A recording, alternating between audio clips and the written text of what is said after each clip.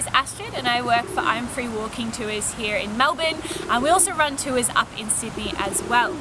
But whilst we can't be touring our city at the moment due to the current COVID-19 restrictions, we did want to take you guys on some mini tours around our suburbs. But for today we are going to explore Caulfield, so come with me on this journey.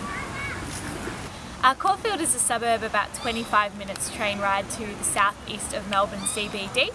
These days it is known for things like Monash University, which is where I go to uni, and also the Caulfield racecourse, which I'll show you a little bit later on. Before we continue, I'd like to acknowledge the traditional custodians of the land which this video takes place on today, who are the Bunurong people of the Kulin Nation. Areas like Caulfield Park, which used to be swampland, were frequented by the Yalukit Whelan people, but they tended to stick to the coastal areas to the south of Caulfield, from St Kilda all the way down to Williamstown, where they used to hunt for seafood. Caulfield as a European settlement also began here at Caulfield Park, except back in the mid-19th century it was known as Paddy's Swamp. Paddy's Swamp was a watering place for livestock travelling from Melbourne down to Gippsland.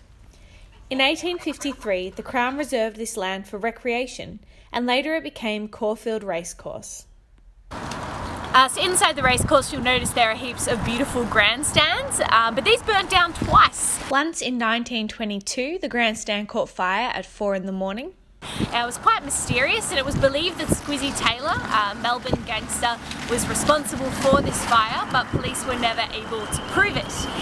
It was again burnt down in 1927 because there was like an incident with a cigarette butt, and that is why we have all of these photos of the grandstand burning down, so you can kind of imagine what it would look like. In the early days here they would race through the bush and through the swamplands and through the sandy hills and the heath, and that's why this area was affectionately nicknamed the Heath. These days Caulfield Racecourse is where quite a lot of spring racing events are held, including the Caulfield Cup, which is one of the bigger races that are here in Melbourne. Now it's time to visit one of Melbourne's most impressive Victorian era mansions, Labassa. This 35-bedroom house was designed by architect John Augustus Bernard Koch. It was built for a millionaire called Alexander Robertson in 1862.